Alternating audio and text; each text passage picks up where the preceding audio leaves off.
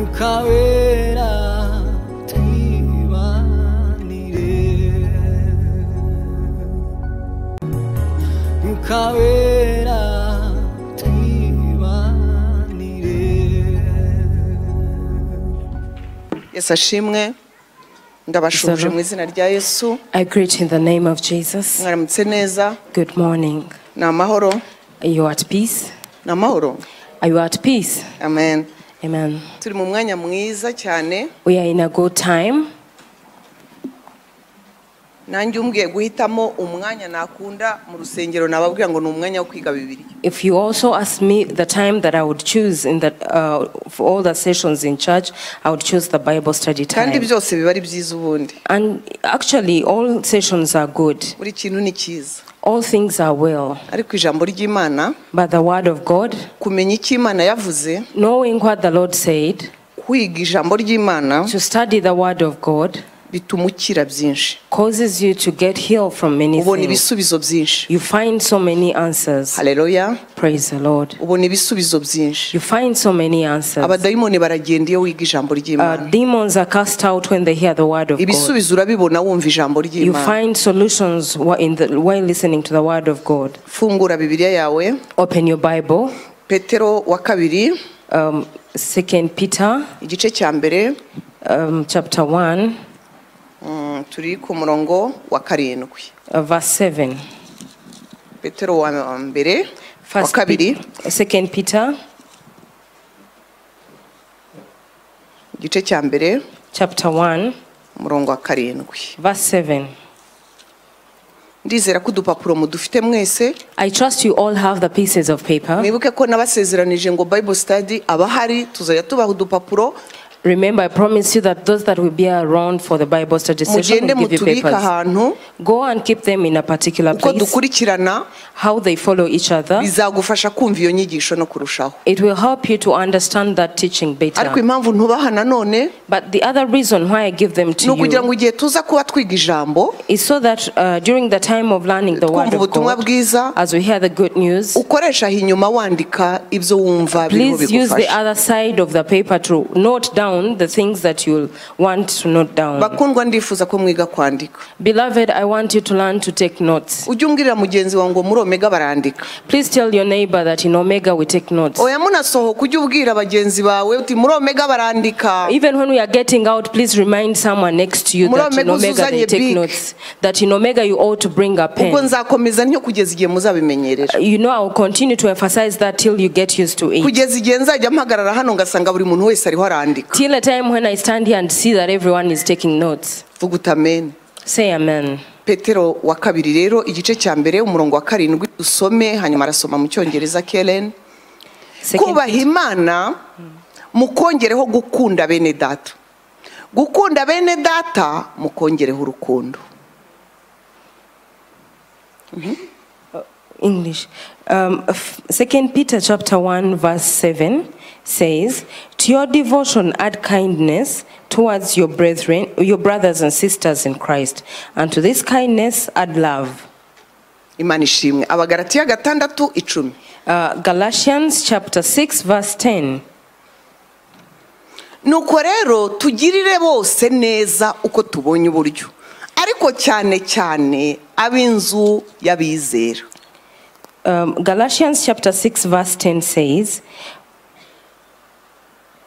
when we have the opportunity to do good to anyone, we should do it, but we should give special attention to those who are in the family of believers.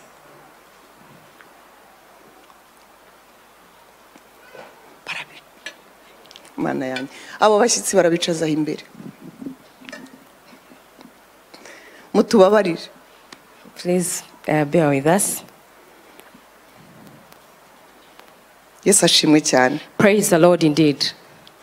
Turi kuri teme rero yitwa urukundo. We are talking about a theme that says love. Urukundo rw'Imana. Agape love. Urukundo nk'urw'Imana. A love that is like that of God. urukundo nk'urw'Imana. A love that is like that of God. Apana urukundo nk'urwa papa na mama. Not the love like the father, your father and your mother's Apana love. urukundo nk'urwawe na murumuna wawe. Not the love between you and your sibling. Apana urukundo nk'urwawe na mwene so. Not between you and your brethren. Turiho turavuga urukundo nk'urw'Imana. We are talking about a love like that of God. Urukundo nk'urw'Imana. A love that is like that of Urwo God. rukundo twasanze ruri hejuru y'inkundo tuzi. We found that love is above all other forms of Urwo love. rukundo ruri hejuru y'izuzi.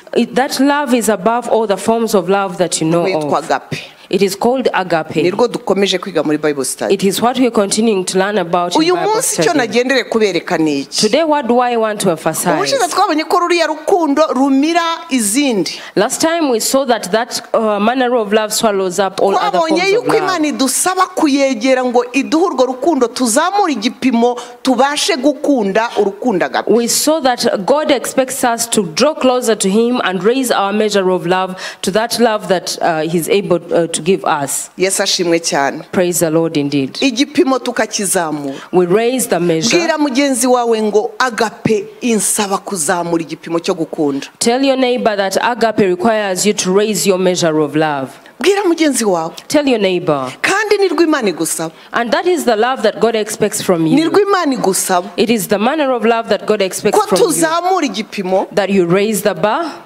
Tugakundana urukundo nk'urw'Imana yadukunze. That we love each other with a love that like that God loved us. Bisaba ko wemera kutarugira. It requires you to accept, to acknowledge that you don't have Bisaba that love. kwemera ngo Mana urwo rukundo sinjya ndugira. It requires you to accept, to acknowledge that, Lord, I don't have that kind of Ariko love. niko Imana ibishaka. But that is how God wants us to do. Bimeze bite rero? How is it like? Petero yaratubwiye ati Peter said ati kubaha Imana mukongereho gukunda bene data. that honoring God, you should add on to it a loving brethren. Arangije ati kandi gukunda bene data mukongereho urukundo. And he said that on top of loving brethren, add love. Icyampa ngo wumve ibyo mvuze. I wish that you hear, you Wumvise understand what neza ko I said. akubwiye ngo ongeraho gukunda bene data ngo ariko ntabwo bihagije gukunda bene data ongeraho urukundo. You hear, you'll notice that he says that love one brethren, but on top of that, add love. Ibyo bitweretse muri Bibiliya. That shows us that in the Bible, Gukundana nka bene data ntibihagije. that loving one another as brethren is not Hari enough. urukundo dukundana nka bene data. There is a love that we love each other as brethren. Nandetse Pawulo yandikiye Abagalatiya muri 6 umurongo w'10 ngo mufashe abantu bose uko mubonye uburyo ngo ariko nimubikora mujye mubanza b'inzu y'abizera. Actually, even Paul takes note in Galatians chapter 6 verse 10 that when you have the opportunity to help one another, do so, but especially those that are in the house of believers. Bakundwa turo turiga ijambo ry'Imana. Beloved, we are learning the word of God. Ntacyo byumviseho. Don't you learn something? Byonyine kumva Bibiliya igusaba ngo nufasha abantu bose ujye wibuka ngo Imana burya ubundi ishaka ko witaho abizera. Especially that the Bible says that when you help people, that take special notice to brethren. Ubuse wavuga ngo Imana se iriho irakora segregation? Would you say that God is doing segregation? Ubwo se siko se twakonkuriwa? Isn't that how we would conclude? Ariko Imana iziko But the Lord knows mbere na mbere that before that, urukundo rwa bene so that first of all, brotherly love, nirukujyane mu kubagirira neza. it will take you to doing good. Igihe ubonye uburyo That when you have the opportunity, bagirire neza. do good to them. Igihe ubona bafite ubukene When you find them poor, bafite need bafite when ikintu they're bakeneye lacking, bagirire neza do good to them. nk'abantu muhuje amaraso Like people that you share blood, amaraso ya Yesu. the blood of Jesus. Haleluya. Amen. Tukiraho mwumvise impamvu ijambo ry'Imana rivuga ngo abakobwa mwe kujya gushaka abahungu bo hanze. While we are still at that, do you take notice why the Bible says that Christian girls should not marry non-believers? Bahungu murumva impamvu mutajya hanze. Brothers, do you hear why you shouldn't go Murumva out? accent Imana ishyira ku nzu y'abizera. Do you hear the notation that God is placing on the church Mwumvise of ukuntu believers? Imana itinda mu nzu y'abizera. Do you see the emphasis God is placing on the house of Mwumvise ko n'igihe believers? cyo gufasha Imana ikubwira ngo banza ufashe bene so. Do you see that even at the time of helping others, God emphasizes believers first? Hari unyumva? Is someone hearing me? Amen. Ni ijambo ry'Imana. That is the word of God. Pawulo rero Paul, therefore, nako Petero Peter, ati urukundo rwa bene data ntiruhagije, that brotherly love is not enough. ndabasaba kuzamura, I require you to raise the bar, ati hejuru yo gukunda bene data mwongereho urukundo. that on top of loving brethren, add love.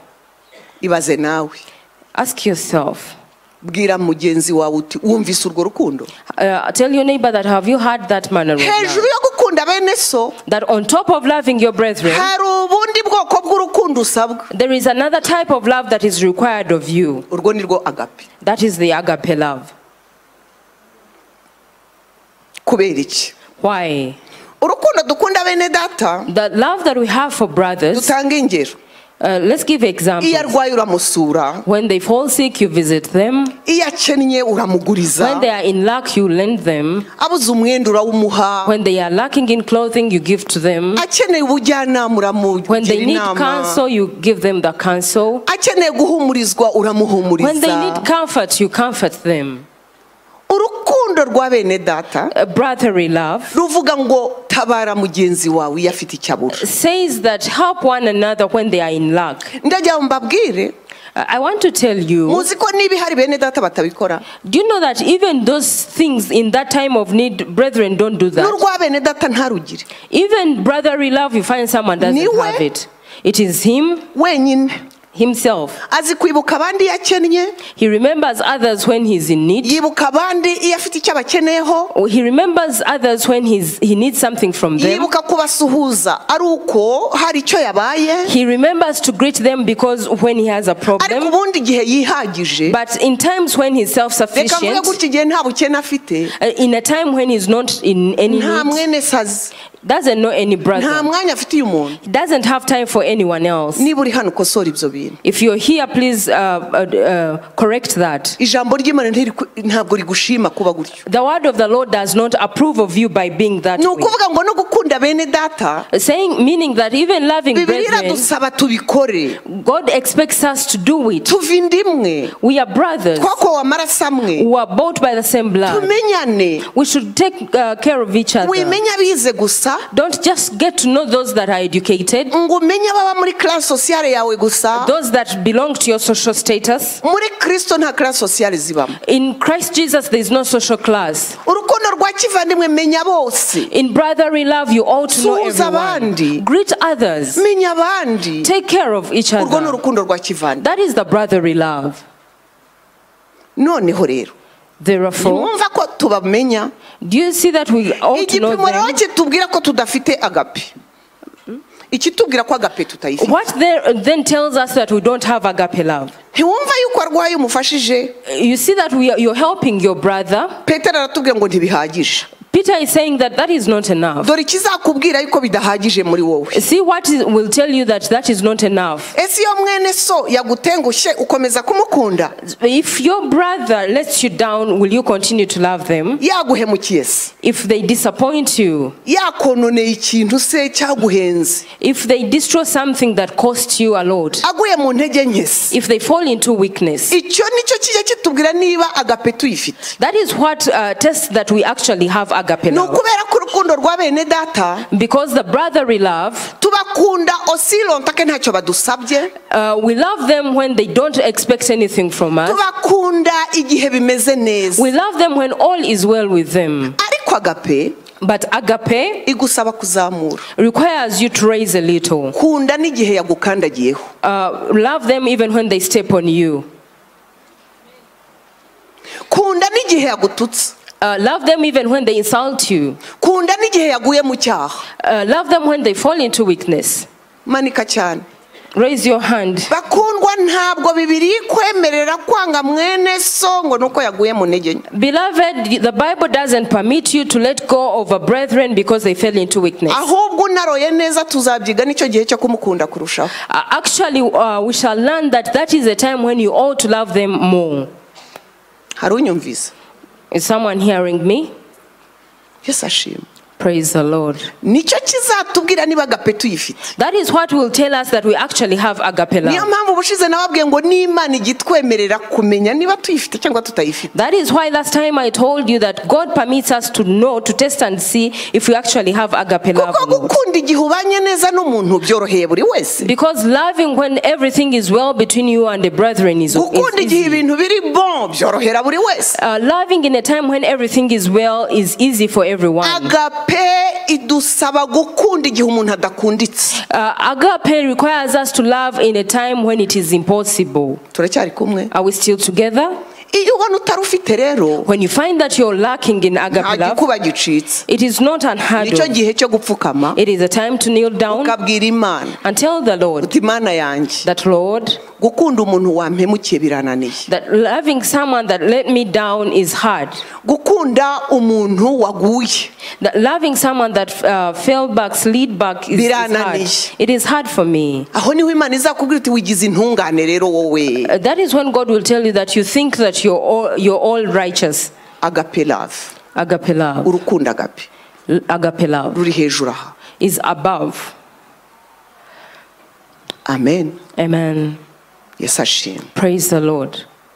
ntabwo ruhagije rero gukunda bene so gusa. It is therefore not enough for you to love brethren. buriya mu gitabo cya Yosuwa igice cyaho cya 20 In the book of Joshua chapter 20, handitseho ahantu ko hari imidugudu kera mu Bisirayeli Uwiteka yari yarabashyiriyeho y'abantu bahungiramo igihe bakoze ibyaha batitumye gukora. there are places that communities that God would reserve for people to go to in time when they would fall into sin that they did not want muzi to. icyo bivuga? Do you know what that means? hari igihe abantu bakosa batabigendereye. That there are times when people fall into mistakes without bene intending to do data so. urukundo rwa bene data rukwiriye kurenga urukundo rwa bene data ukamenya ko abantu bashobora gukosa batabigendereye. Beloved, our love ought to surpass the love, brotherly love, and understand that sometimes people do mistakes without intending to do so. kandi niyo yaba yabigendereye. And even if they intended to, agape iravuga ngo kunda. agape says love. haleluya. Amen. birashaririye. Is that bitter? kunda. Love. yesu ashimwe cyane. Praise the Lord indeed. amen.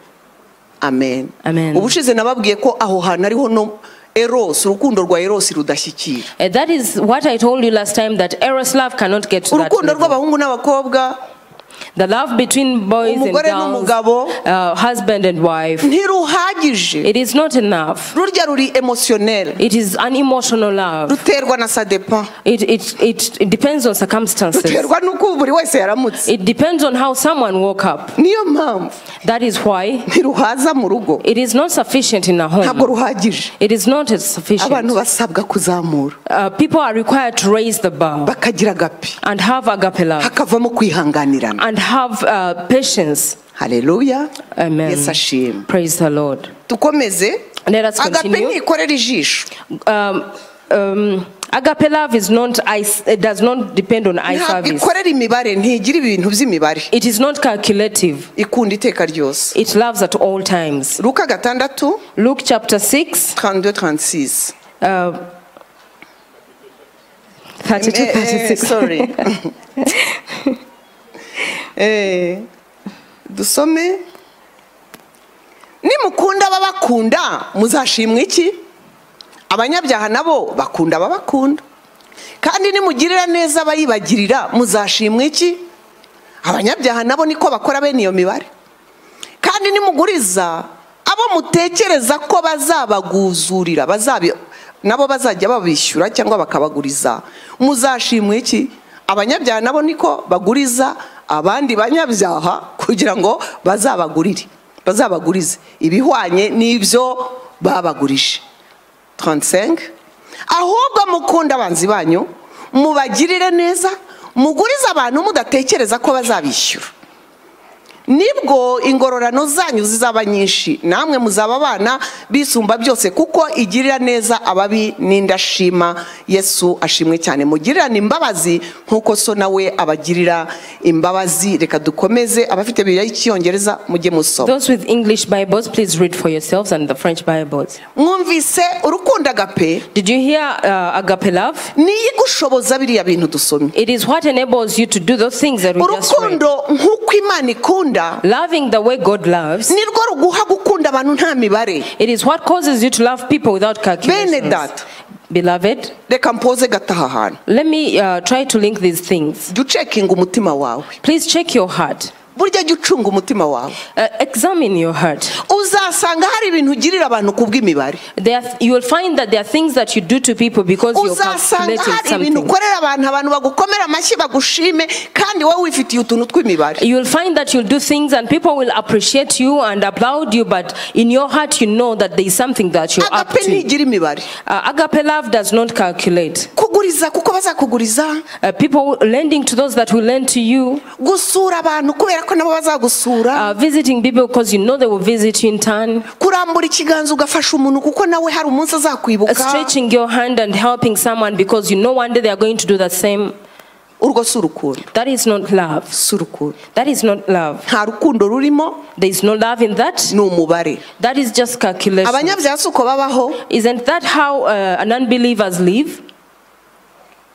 Abanyabyaha ni uko babaho. That is how pagans live. Niko Yesu atubwiye. That is what Jesus tells Ntabwo us. umwana w'Imana akwiriye gukunda atyo.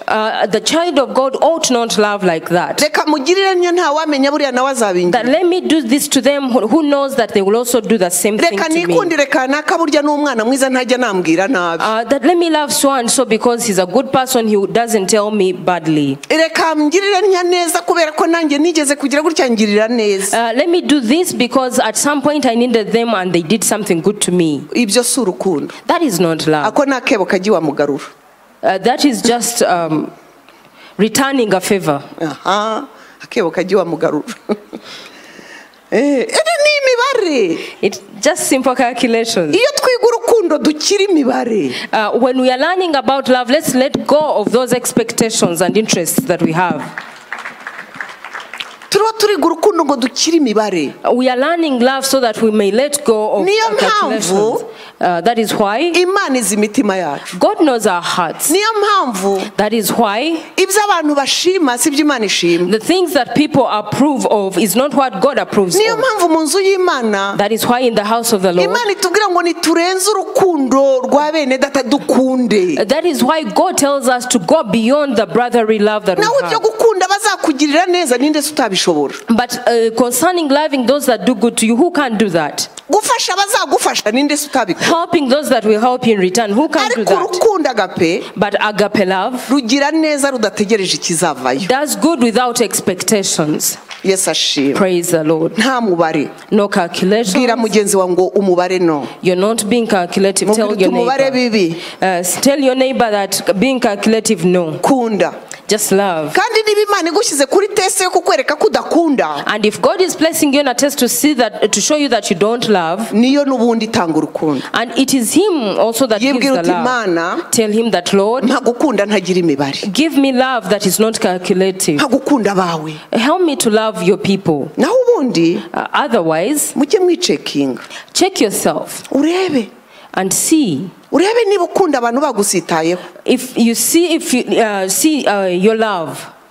Urebe niba ukomeza gukunda. See if when people stumble against you that you still love Umuntu them. yakwibye, If someone steals from you, yagututse, if someone insults nukomeza you, gukunda, if you continue to love urwo them, rukundo si urwawe burya ni agape. that love is not your love, it is Tera agape Yesu love. amashyi. Clap your hands to Jesus. Amen. Amen. Agape ntiyitura inabi rero. Agape does not repay evil. Ndeka dusome Let us read Matayo 26:51-54. Matthew chapter 26, verse 51 to 54. to 54. Abicyongereza musome. Those with English Bibles, please read for yourselves. Dusome. Umwe muri abo bari kumwe na Yesu arambura ukuboko akura inkota ye ayikubita umugaragu w'umutambyi mukuru amuca ugutwi. Maze Yesu aramubwira ati subiza inkota yawe mu rwubati rwayo kuko abatwara inkota bose bazicwa n'inkota.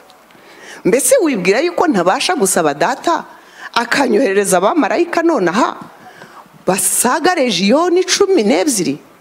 Ariko rero bibaye bityo ibyanditswe byasohora bite kandi ariko bikwiriye kuba. Ntatinze munzane n'abaroma.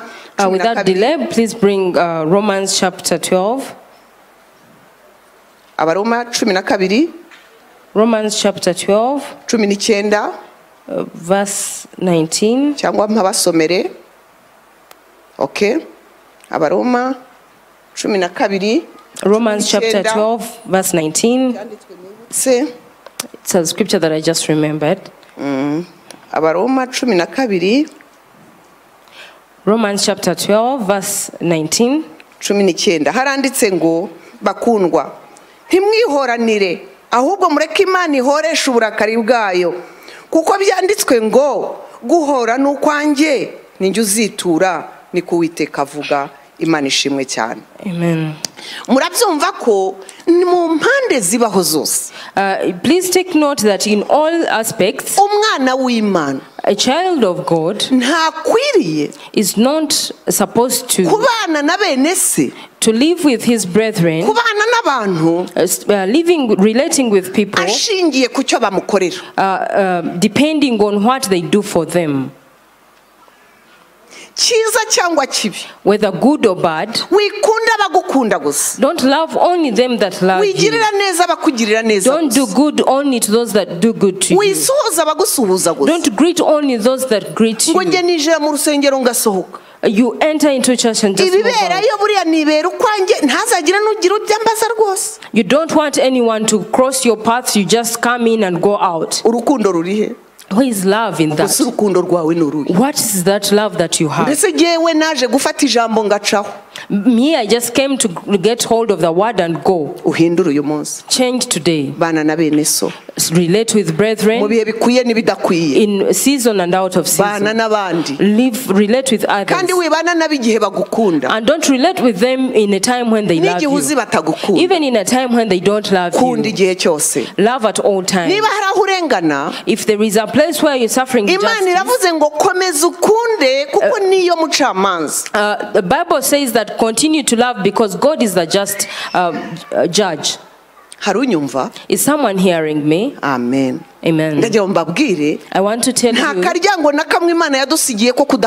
there is no open door that the Lord left for us not to love. Love. That love is what takes you to forgiveness. It is what takes you to forgiveness. Because it is God that is at work in you. For us, we are not capable of that. We found that love is God. Love is God. Love is God. Loving them that do bad to you. Loving those that do good to you. Those things don't move together. God is saying love them that don't love you. Do good to all. But especially when you're doing good, start in the house of believers. That is the word of God. I will come to the conclusion. If you've had that love, agape love,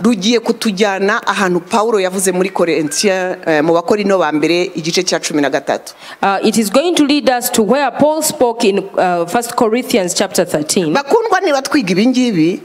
Beloved, when we are learning this, it's so that we may know what the Lord spoke. That we may love. That our love will be without pretense. That is what the word of the Lord says.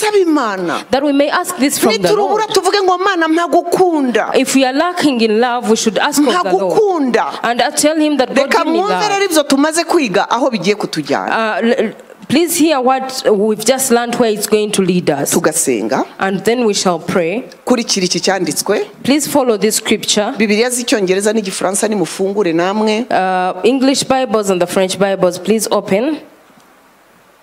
aho rero iyo umaze kumva urwo rukundo rwitwa urwo rukundo tuvuga agape egal Dieu rwitwa Imana. The love that we are studying about, the agape love, equals to God. aho uzagira ubona hose ujye umenya ngo urwo rukundo ruvuga Imana ubwayo. Wherever you will find that love, know that it is talking about God himself. umaze kumva rero biriya turangije, After hearing what we've just reka wumve icyo concluded, Pawulo yavuze. hear what Paul says. Nubwo navuga indimi z'abantu n'iz'abamarayika ariko singire urukundo agape, mba mpindutse nk'umuringa uvuga cyangwa icyuma kirenga.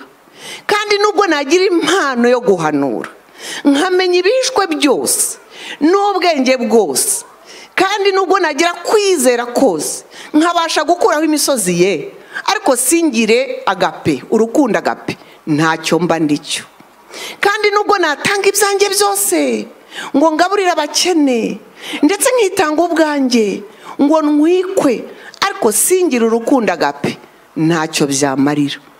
urukundo agape rurihangana, agape rugira neza, urukundo agape ntirugira ishyari, urukundo agape ntirwirarira, urukundo agape ntirwihimbaza, ntirukora ibiteye isoni, urukundo agape ntirushaka ibyarwo, urukundo agape ntiruhutiraho, urukundo agape ntirutekereza ikibi ku bantu, urukundo agape ntirwishimira gukiranirwa kw'abandi, urukundo agape ahubwo rwishimira ukuri. urukundo agape rubabarira byose, agape yizera byose, agape yiringira byose, agape yihanganira byose. Amen. urukundo agape ntabwo ruzashira. guhanura kuzarangizwa, kuvuga indimi kuzagira iherezo, ubwenge nabwo buzakurwaho, kuko tumenyaho igice kandi duhanuraho igice, ariko ubwo igishyitse rwose kizasohora, bya bindi bidashyitse bizakurwaho. mpera Yesu amashyi. Hallelujah. Hallelujah. tugiye gusenga Imana. We are going to pray.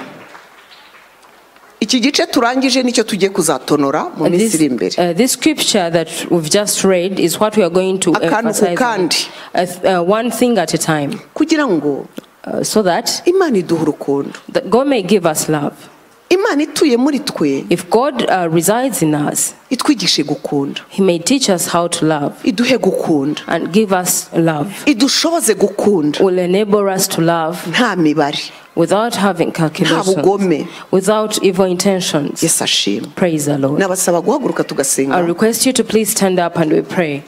tugiye gusaba Imana gutunga urukundo agape. We are going to ask the Lord to give us agape love. ngiye kubasengera nanjye nisengera. I'm going to pray for you, but also pray for yourselves. wemerera Imana kugira ubura kenshi. Allow the Lord and accept that you are lacking in that agape love. ubwire Imana uturi urukundo ntarwo ngira. And tell the Lord that I don't have this kind of love. iyo habaye ibibazo ndabibona ko ntarugira.